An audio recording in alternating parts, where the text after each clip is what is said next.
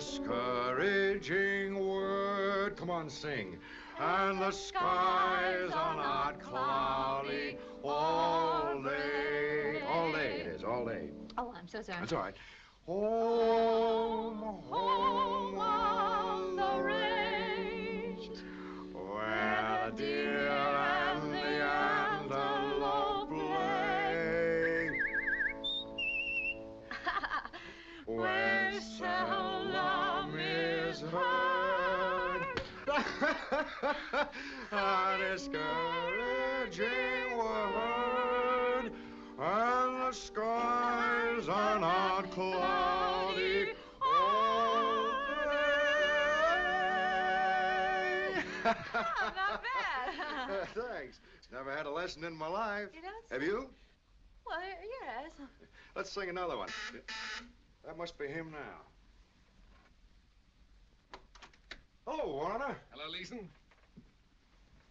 Hello, Lucy. Hello, Jerry. Glad you dropped up. Thanks. I really am very much interested in that mine of yours. Yes, well, I brought along all the records and history of the... Say, you know, funny thing, I've looked all over the place for McCall's report on that mine. I can't find it anywhere. You must have it. Well, maybe I have. Yes, well, do me a favor, will you? The next chance you get, look through your stocking drawer. She always hides important things in the top drawer of her dresser. She does? Oh, yes, yes. Every legal paper we had smelled of sachet. It did? Even the marriage certificate. Say, remember when the clerk asked to see it and you couldn't find it? We had a bunch of pals at the hotel. They kept ribbing us all night. Remember when they sent the bellboy? Gosh, we didn't want ice water. Oh?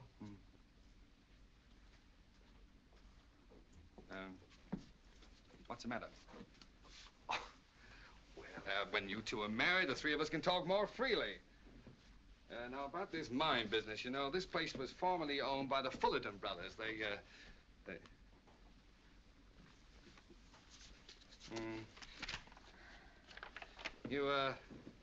You heard of the Fullerton brothers, haven't you? Oh, yes. Well, it seems they didn't know much about the mining situation in Pennsylvania. Their racket was mainly... Oh, hello, Ma. Hello. Hello, Mrs. Leeson. Hello, Lucy. Ma, this is Mr. Jerry Warner. Not, Yes, ma'am. That's right. We got a little business proposition we've been discussing. Oh, I see. It's funny seeing you. It is? Well, it's funny seeing you. Well, what I mean is, I was at a tea this afternoon where some people were speaking of you. Oh. And of Lucy, too. They knew you both before the divorce. I imagine you'll run into dozens of people who knew us before the divorce. Oh, yes, yes. We used to get around quite a lot, didn't we? Well, they spoke very well of you. They said you were a real gentleman. Oh, now, did they really? And they were talking of Lucy, too. You know, you do sing divinely, dear. But I'd never realized till this afternoon that you'd had a teacher. And a very handsome one, I understand.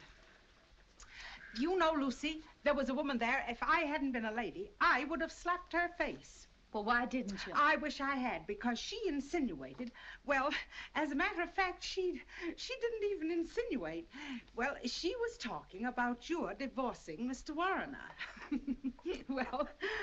Well, she came right out and said that it should have been, well, well, no matter, no matter. No matter. No matter. No matter. Let's get down to business, eh, Leeson? Yeah. You know, if I'd had time to work this mine myself, I could have made a fortune, but I was always too busy making money for other people. There's a whole section up there simply crying for someone to go in who has the time and money to give it. I think if you could sink a shaft in this north corner right about here... wait a minute, let me show you something. I think I ought to tell you, Jerry, nobody's listening to you. The gal's name needs clearing, partner. Oh, I wouldn't go so far as to say that.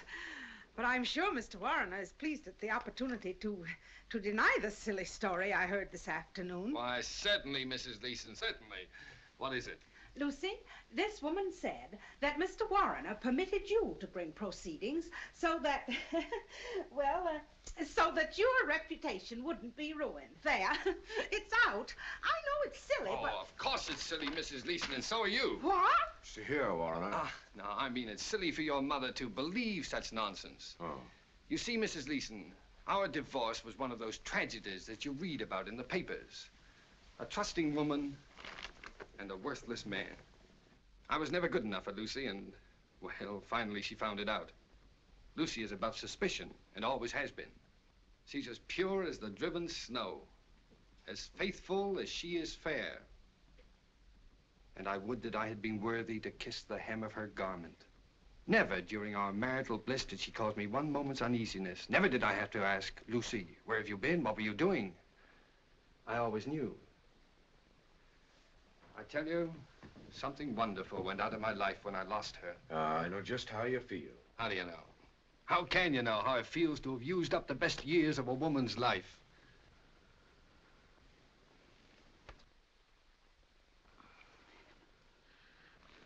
Well, of course, that's the way it goes. Excuse me, you're sitting on my prospectus. Huh? Oh. Dan, take those and look them over. And let me know. And Dan, take good care of her.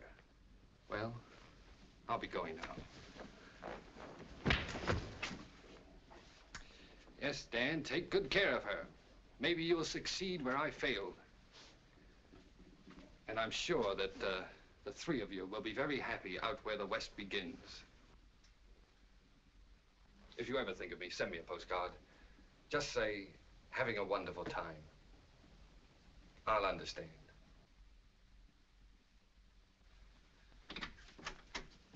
Goodbye now.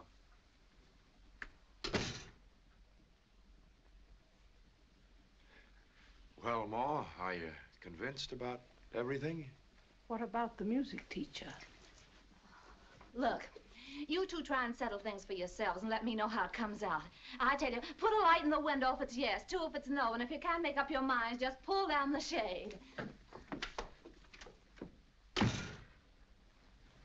Oh, Ma.